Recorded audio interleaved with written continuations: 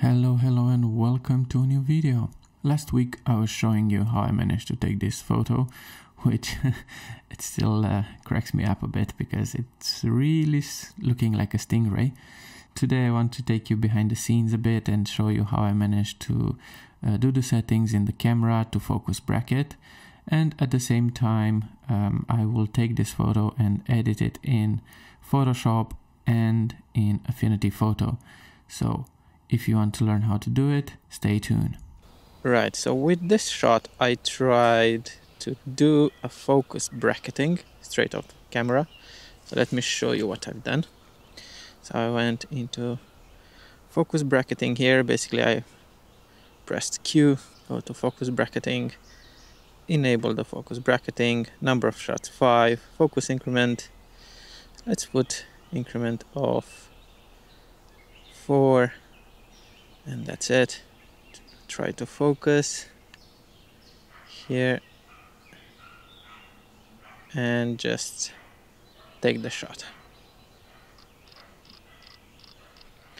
And now what it did, basically it took like 5 photos with an increment of focusing, so it's moving the focus.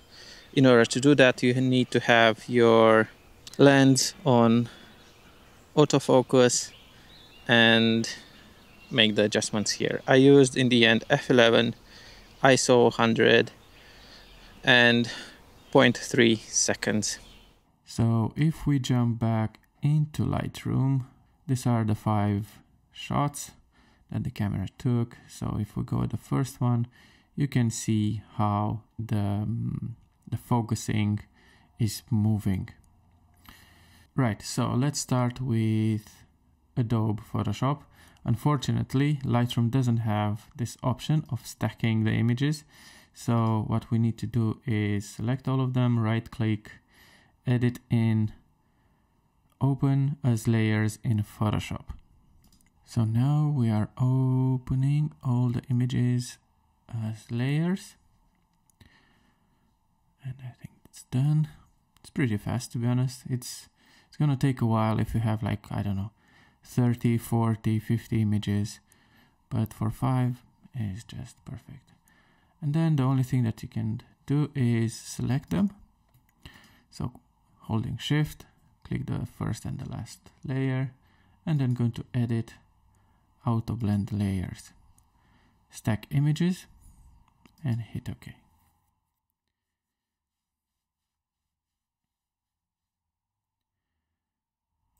What this did, it created some masks. So if I undo this, you can see what it selected, creating the best layers. And if we do like pixel peeping, it did a really good job. And you can see here, there are so many elements in this image. Look, a tiny leaf here, some holes from the woodworms. Really nice image. I really like the colors, I like the texture as well. And of course, my favorite, the stingray face. And from here, you take your merged image and you start editing. Right, so let's jump into Affinity and see what Affinity can do, and then we make a comparison between those two. So I open Affinity. I'm using Affinity Photo 2. So the way you do focus merging is File, New Focus Merge, Add, select all your images, doesn't matter if it's a RAW image or JPEG. These are the images, and hit OK. And let's see what it does.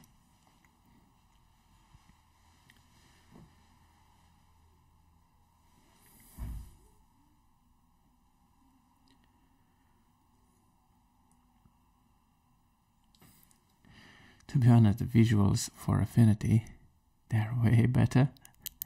It shows what they're doing. Oh, good coffee. So now we have the final image. These are the sources where you can add more sources or you can remove sources. Let's say you have an image which, I don't know for which reason you don't like it, or I don't know, a fly flew by while taking a photo, you can remove it from here. And I'm happy with this. Let's close it. Go to 100%. Let's look a bit at the image. And again, it looks very well. Let's look at the leaf. There is a leaf on the corner here. Where is that? Here. Looks very good. Let me import the image from Photoshop and have a side-by-side comparison. Right, so on the left side we have the Photoshop image exported without any adjustments, without any color correction, nothing, is just how it ended up from focus stacking. And on the right side we have Affinity Photo, the same thing, just focus merge, and that's it. So let's go and have a 100% view side by side. But before we do that, one thing it jumps is that the Photoshop image is a bit more colorful. The saturation of the colors are a bit more vibrant, but I think this can be easily resolved with the Affinity file as well. But that's just one minor, and I think it's just because maybe the color profile that Photoshop uses is a bit different from Affinity Photo. Now, looking at this, to be honest, Photoshop did a better version. It's a bit more sharp. So looking at it, has more detail, to be honest. Where Affinity is a bit flat, which is surprising, but it didn't do a bad job. So Affinity is really there. So looking at this here, yeah, Photoshop has a bit more detail into it. The color is the same,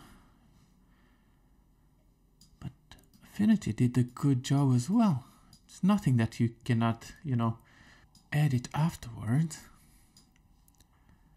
Looking at this, yeah, Photoshop did a better job, but right, so we can go to the Affinity one, go to clarity and add a bit more clarity into it, but you can see that this is, stretching a bit.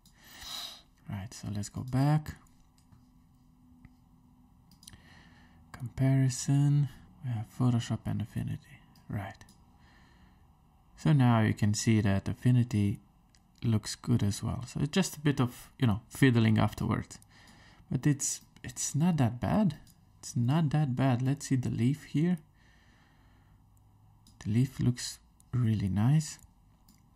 So I think both of them made a really good job with the Affinity file where you need to tweak it a bit. But what I can say, but I'm really happy. Again, Photoshop did a very good job right out the box.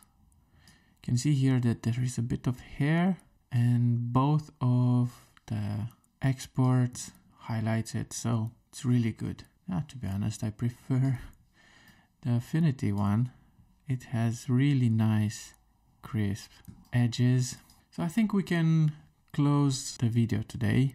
This is how you focus stack and focus bracket using a Canon camera.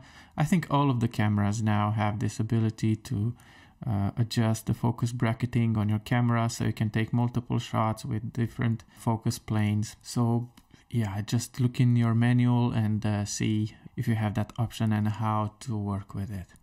And that's it for today. I hope you found these tips helpful.